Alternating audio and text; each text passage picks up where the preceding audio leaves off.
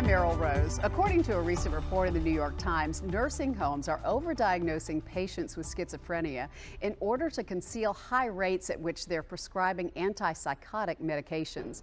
Attorney Jim Higgins with the Higgins Firm is here now to tell us more about that. This is disturbing, isn't it? Yes, it really is. This is, the government began keeping statistics on antipsychotic medication in nursing homes a few years ago, and these studies are just now coming out, and it's unsettling. What we found is that they diagnose about 21% of the residents with schizophrenia or something that needs an antipsychotic medication, whereas in the general population it's less than 1%. And we know that there are not that many people in nursing homes with that diagnosis. It's simply that they're using this medication to chemically restrain people.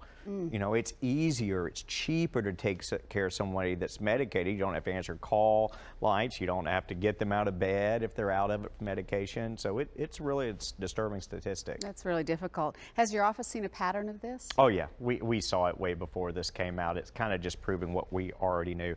Good nursing homes don't do it.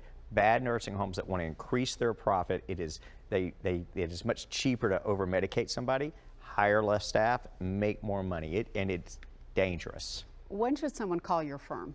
Well, anytime. If they feel that they've got a loved one that's been over-medicated, if they got somebody who's had a fall or had bed sores, malnourished, and a lot of times that's because of being over-medicated, call us immediately. If you don't need us, we'll send you in the right direction, but you don't pay anything unless we win your case. All right, Jim Higgins, thank you so much for being with us today. If you'd like more information, you can visit thehigginsfirm.com or call the number you see on the screen.